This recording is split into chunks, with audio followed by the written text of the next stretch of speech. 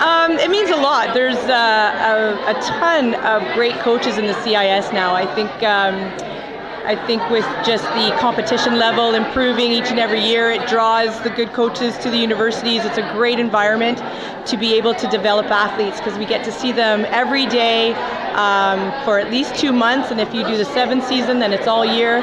And it's an environment where you get to really have an impact, I think, on players' development. So because there's a ton of great coaches, I'm honored to be picked for Coach of the Year this year. It's pretty humbling. Well, I mean, part of your personal development, it's how you learn. So I do a lot of watching video, international video. I coach with Francois at the national level, and I learn a lot from him.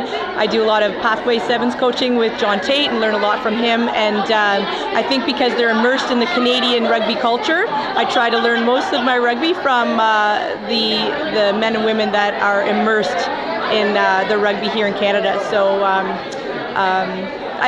we just try to keep learning and enjoy the game. It always has to be enjoyable, and then try to instill that kind of enjoyment and passion into our players.